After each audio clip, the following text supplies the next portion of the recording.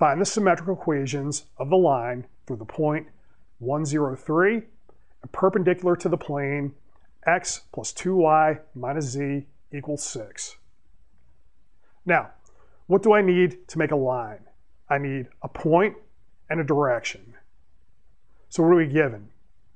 I'm given my point 1, 0, 3, so I need to find a direction.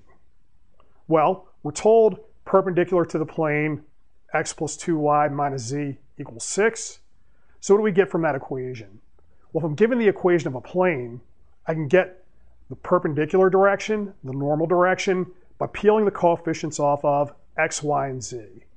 So in this case, we have a perpendicular direction given by 1, 2, minus 1. So that's what we'll use for the direction of our line. Now, having a point and a direction, we can get the vector function for our line by taking our point, adding our direction times t. So in vector function form, we have r of t equals 1 plus t, 2t, 3 minus t. That's our line. Now, next step, symmetric equations. So the reason we can't stop here, so while this does give us the equation of our line, we're taking an outside parameter to be able to define it. So that's what t is doing. So the idea is t is sort of outside of the line. I don't need t to get a handle on our line. So we want to get rid of t in our equations. The way we do that, we're going to set each coordinate to x, y, and z, solve for t, and then I can get rid of the t by just letting what we solved for be equal to each other, and that's what we call our symmetric equations. Now, doing that, what do we have?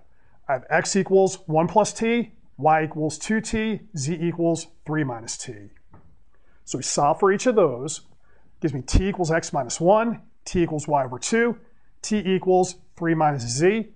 So we don't have a degenerate case here where we can't solve for one of our variables in terms of t. So the idea then is just let these three items be equal to each other, and that's symmetric equations. Okay, the only thing I have to check is just to see that my point actually satisfies those equations. So we put 1, 0, 3 in, we'll get 0 equals 0 equals 0.